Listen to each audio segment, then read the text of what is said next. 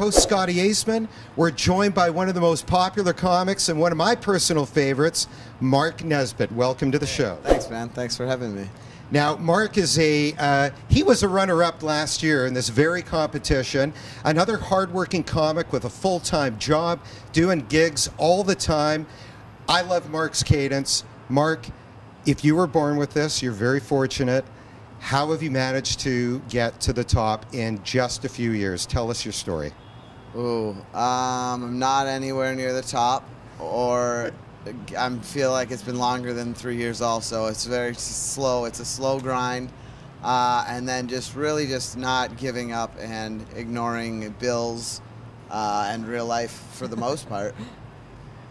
And I think he's trying to be funny right now, but you can't know. That's pretty real advice. Like, just get through it, and then either eventually you'll go bankrupt and not have made it, or homeless, or maybe you'll be fine and have an okay job and still didn't do it. But either way, who knows what's going to happen, but it's not going great so far. Well, it's sound advice. I know he's being funny, but at the same time, it is a grind. There's no doubt about it. Now, I mentioned earlier that Mark has been a runner-up in this competition before. He's done tons of hosting and headlining. What would you do with $3,000 and, more importantly, the fame if you were to win this competition? Literally just pay the government money that I owe them. I owe them a lot of money. They know about it, so it's not a surprise to you guys.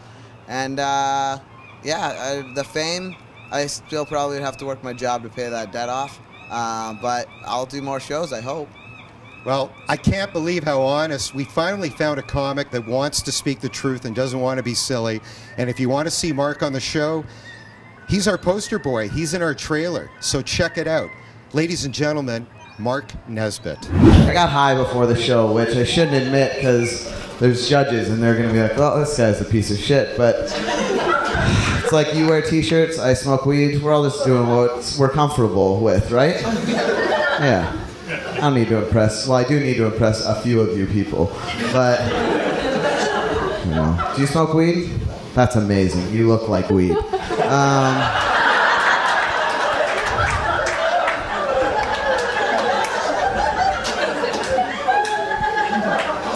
I love weed. My friends grow weed for dispensaries, and what they do is they make new types of weed. They'll take two existing types of weed, and then somehow they mix them together with science, and then it creates, I don't know. And it creates a new type of weed. I honestly think they're just growing the same thing and being like, we did it. But I don't know. They let me name weed for them sometimes. So we've got a new strain coming out in a couple weeks. I got 2 new names I've been working on. I want to run them by you guys, see which one you like more. The first one, I call it Medusa, because she can turn you to stone, like it gets you stoned. Oh, thank you. Thank you. That's a good weed name, right? I like the second one a little bit more. I call it A Woman Driving in Saudi Arabia, because that also gets you stoned. I know.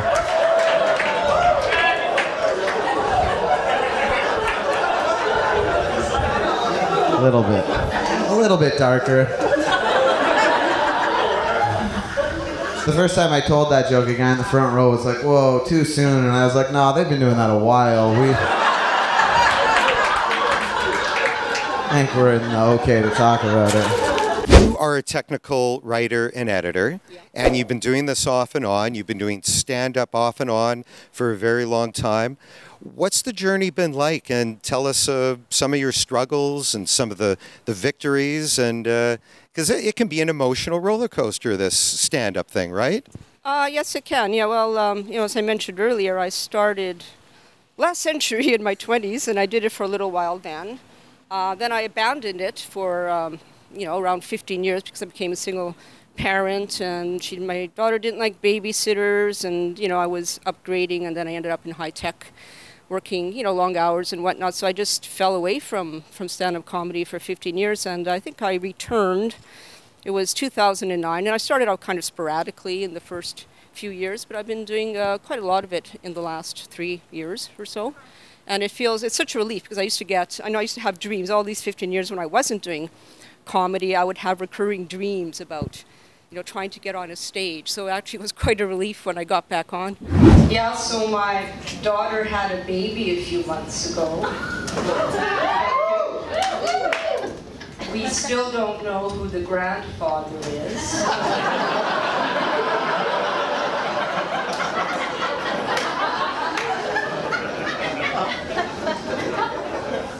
Technically, I'm now a gilf.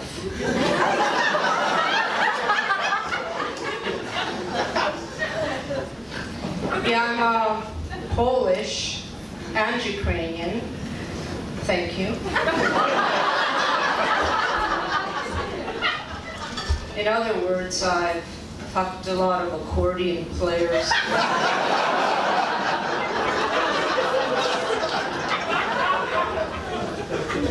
They have amazing fingers.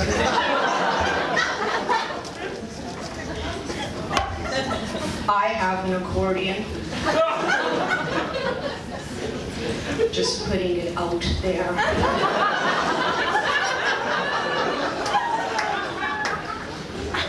Yeah, my last name is Polish.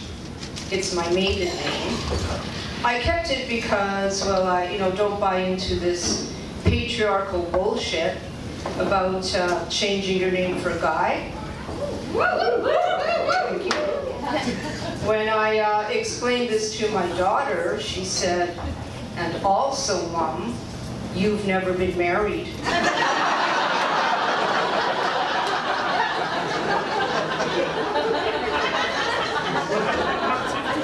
Yeah, that's a good one. We're now joined by one of Van City's most popular comedians.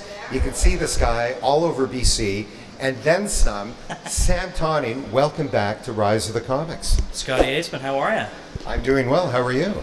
I'm good. Better now than I'm seeing you. Oh, well, I like that when the comics tell me that because it makes me feel good. I had anchovy pasta. Anchovy pasta. I made it at home.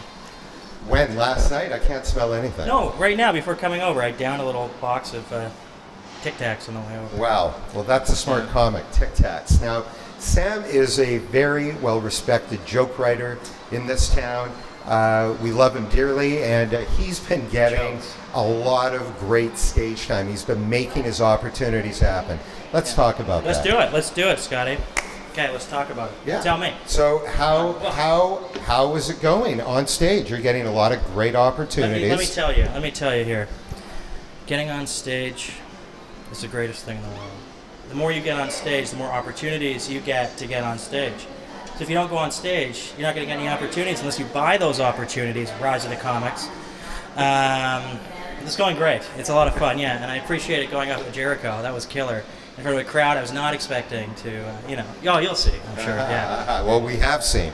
Now, Sam associate produces 3 amazing independent shows, The Comedy Shocker, The Brett Martin Show, and my favorite, Stand Up and Deliver. Yeah. How have you taken these 3 very different opportunities and used the experience to your advantage? Oh man, well the Brett Martin Show is just a riot. It's so much fun. It's a lot of it's in the moment, but it's a totally different beast than stand-up.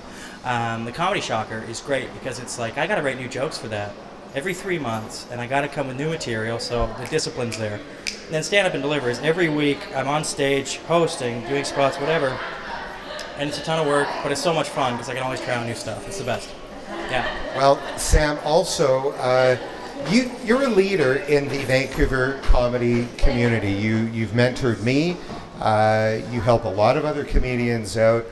Where do you see yourself in the next 6 months to a year? Triple bypass. No, I'm joking. Just doing more of the same. Why not? Well, you've been doing a lot more hosting, I've noticed. So I was thinking maybe even more hosting, middling. I'd like that, sure. Yeah, host middle stuff at some clubs around town would be the best. Well, Sam Tonning, thank you so much for stopping by. Scotty Aceman. I love it. Now stay tuned. Coming up right now, Sam Tonning from Rise of the Comics Live. I think we all know old people are fucking, right? We've all read the studies, record levels of sexually transmitted diseases in retirement communities. And I know it's true, because I used to work in one of those places, and I got laid regularly. Yeah. where it goes downhill from here. You know they're fucking when you walk into one of these places and every door has a compression sock with a handle, right? So stupid. So dumb. I've been in a long-term relationship before. One thing I've learned is as time goes on in a relationship, the sex better get weirder. Yeah, exactly. That's right. I was with a girl like 3 years, and then she wanted to bring role-playing into the relationship, you know, spice things up in the bedroom. Her favorite was the whole stranger role-play, you know? Like she'd get dolled up, go down to the bar, and fuck a stranger.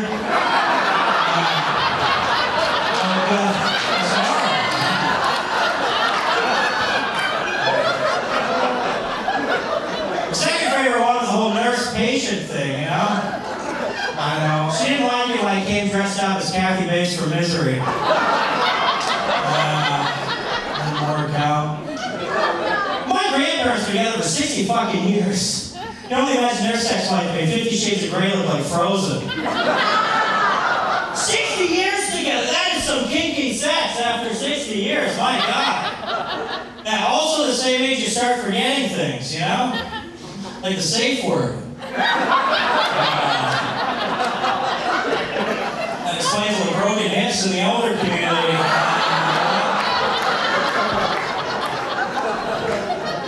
Oh, Grandma! She died doing what he loved. That's, oh, man.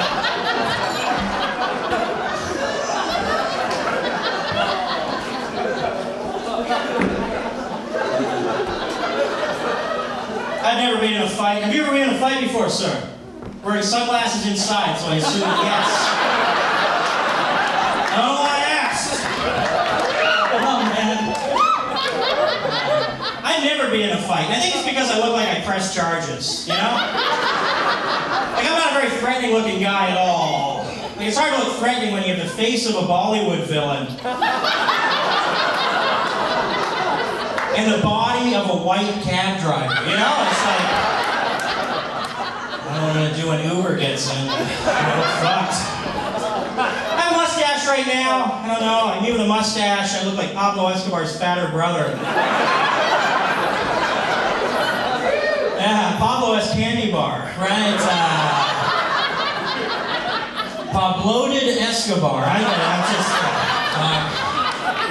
I'm the guy you go to if you need an after 8 ball. It's not a disgusting joke, it's just a Coke joke, but whatever. Yeah. Oh, God. I've been in a weird mood lately, ladies and gentlemen. Yeah. I had to buy a mattress. That's a pretty big decision, buying a mattress, you know? So, it's not something you take lightly. So I went to the #1 mattress retailer in all of Vancouver. You may have heard of it, it's called Value Village. Get a great deal on the mattress. They price matched the mattress to the number of stains on the mattress. Which is great, yeah. I don't know about you, but $300 for a twin's a pretty good deal, you know? I bought this mattress, I brought it home, I put it in my bedroom on the floor, obviously, because I don't own a bed frame. And the first thing I noticed is that there was a hole in the middle of this mattress, right in the middle, you know? Now, I'm an inquisitive guy, so I went digging around for buried treasure. And I pulled up this one single yellow pill. Yeah, exactly. I know some guys here know exactly what that pill is. So I don't like to complain or anything. It wasn't the treasure I was looking for. So I just popped it in my mouth and went to sleep, you know? I woke up in the middle of the night, I was fucking that mattress, ladies and gentlemen. Yeah. It was on top. That's weird, right? You know, I mean, the salesman said it was a pull-out, but did not pull out at all. I'm not from Vancouver, I'm from the island. I moved to Vancouver. You're way too excited for that. Yeah, getting excited for the island is like getting excited to go to Mission. It's not good. I moved here a couple of years ago, and I realized right away that people in Vancouver don't give a shit about anything unless it has to do with like kale or yoga or blaming the Chinese for high rent, right? And that's is it racist if you do the Chinese voice? Is that racist? No, fuck you, of course it is, you dumbass.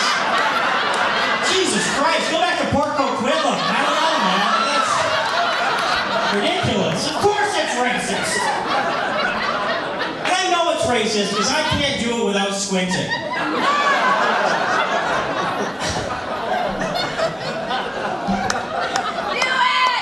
No.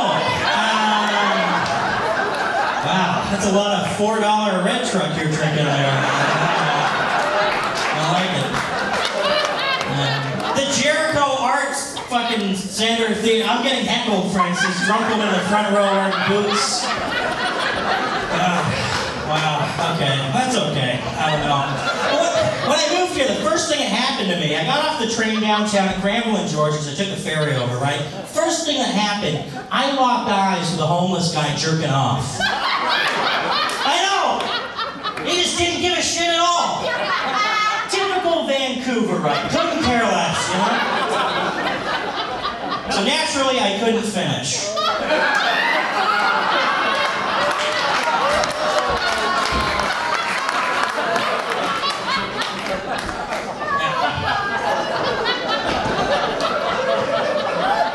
I love jerking off. What can I say? I love masturbating. I'm man enough to admit it. I'll jerk off anywhere, you know?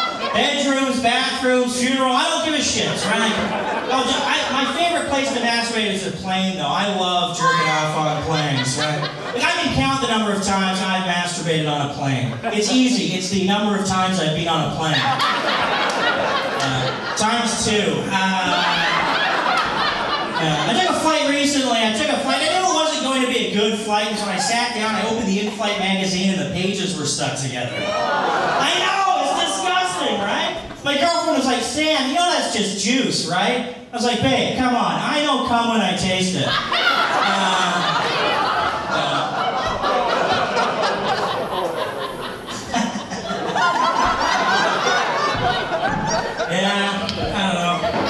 Anyone here own a dog? Have got any dog owners in the house? By applause. Who owns a dog? Yeah.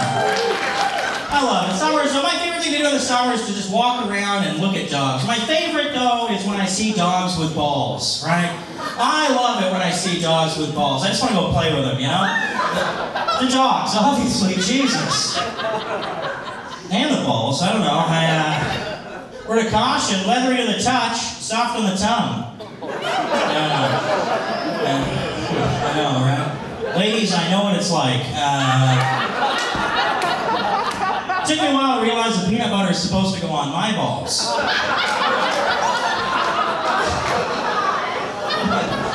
It's gross, I know.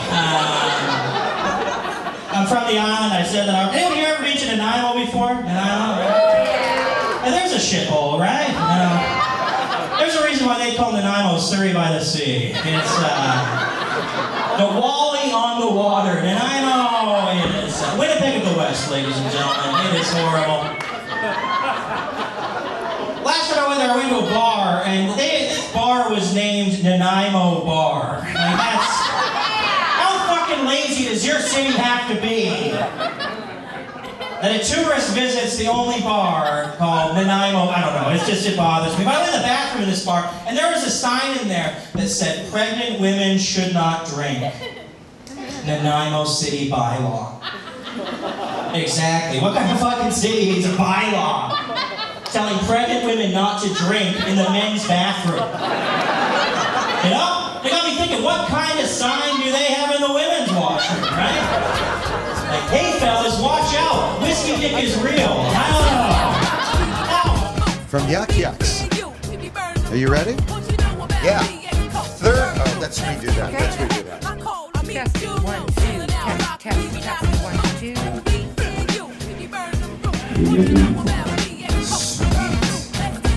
Very nice sound. But as soon as you come in, you're going to go around me right away. Okay. Good job, and good luck tonight.